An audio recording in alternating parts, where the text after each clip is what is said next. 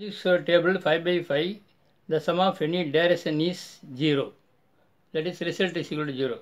0 by 5 plus 12 is equal to 12. Last time L is equal to 12. Then subtract 24 from this 12. A is equal to minus 12. Now we are going to write in this, complete this table. I start from here. Minus 12. In this direction, downward direction I am going to move. Minus 12. Minus 11, minus 10, minus 9, minus 8, minus 7, minus 6, minus 5, minus 4, minus 3, minus 2, minus 1,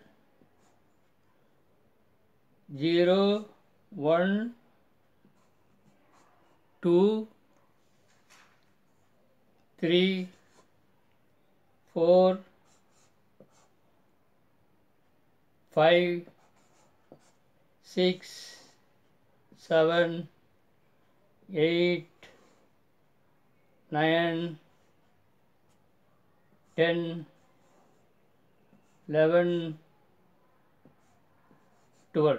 Now I wrote all the elements from minus 12 to plus 12 in this table, 5 by 5 magic cell table.